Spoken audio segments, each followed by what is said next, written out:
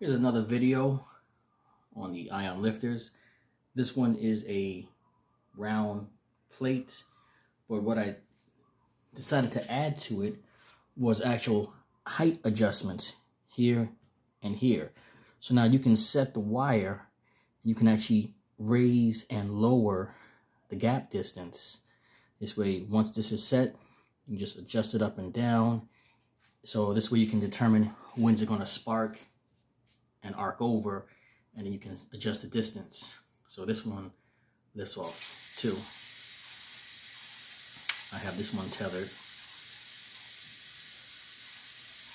The gap distance I have set with the wire is set at about 110,000 volts, so that's about a little over 4 inches.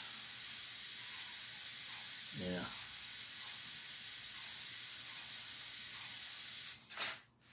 Okay, so if I just raise this up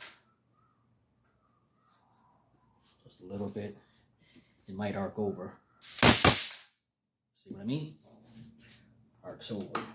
Let's try to raise this up a little bit. Let's see.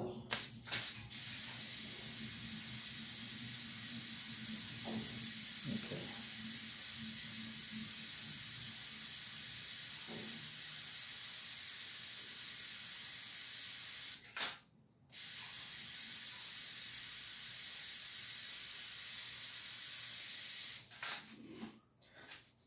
Now let's see about weight with this one. If this can sustain weight.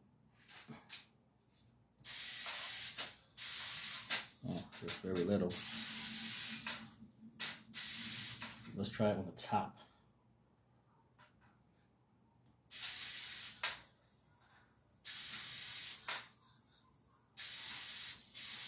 Not like the other one, but still needs work.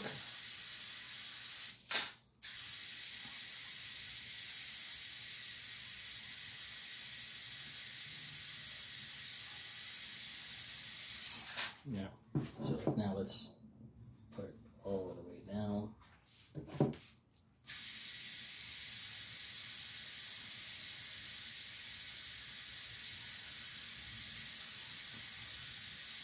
Still lifts off.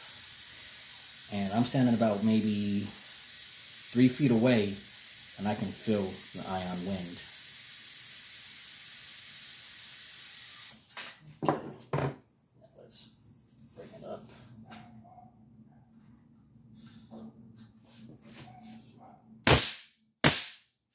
Too high.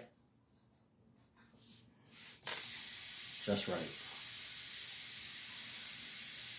So now, since I can adjust the height, I can actually put a more stiff wire along instead of the balsa wood compressing. That's why I have this piece right here to keep them evenly spaced. So I can actually just glue the wire or try different types of wire, more thin or more thick.